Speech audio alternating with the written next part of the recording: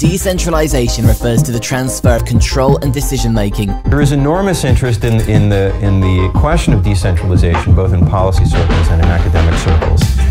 Welcome to the edge of nowhere, where we delve into the black hole of our reality.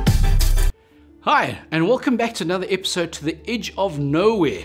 Today we're going to be chatting about decentralization. Now, one of the most epic examples of this was Mad Max, whether it's the 1979 version with Mel Gibson or the 2015 version with Tom Hardy and Charlize Theron. We see this dystopian future where people are creating their own tribes and their own crazy kinds of councils to manage resources. I am your Redeemer. It is by my hand you will rise from the ashes of this world. Now, while Hollywood may have taken this to the nth degree, that's something that's already happening today. Think about my own dear South Africa, where from the week of the 12th of July 2022, there was looting and there was rioting. The problem is there was no police and central government resources and kind of control that were saying, well, we're going to stamp this kind of thing out. Rather, citizens had to band it together to create their own kind of community policing, their own kind of community security. And while this may border on vigilantism, that's not really the message that I want to send today. Rather, I want to chat about today the breaking of the social contract between government and the common man in the street and the common people. Now, the social contract is pretty easy. It basically states that we pay a tax towards government for some kind of central allocation of resources and control thereof, whether it's security, whether it's infrastructure in roads, in water, electricity, and even just understanding that our resources are then centrally managed.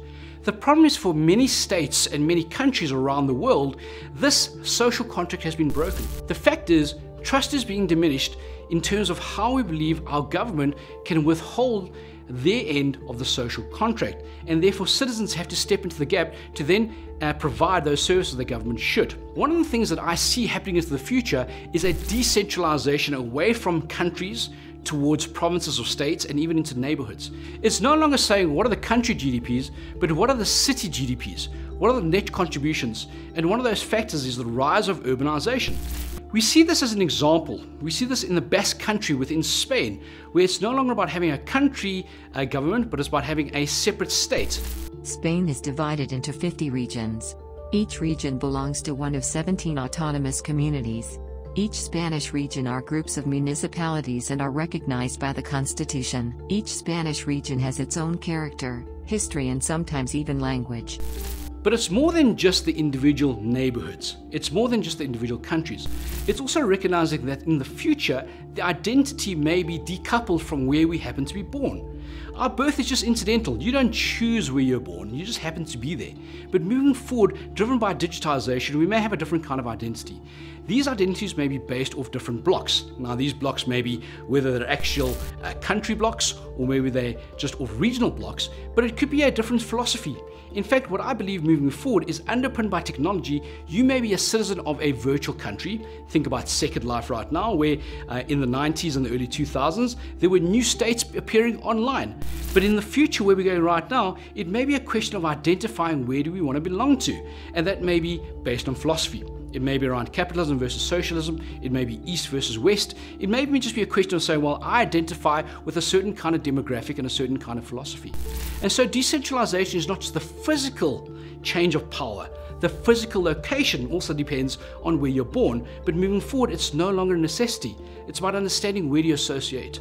So decentralization is a key theme not just for governments, but even for the business community, by understanding that the power blocks are moving away from a central location towards a speed of response where you're agile, nimble, at the front lines of what the customer actually wants.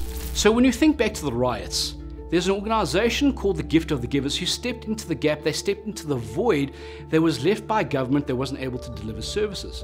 And so the decentralization effect is one of private individuals and organizations saying we are going to control the narrative and we're going to step in because we are embedded within this.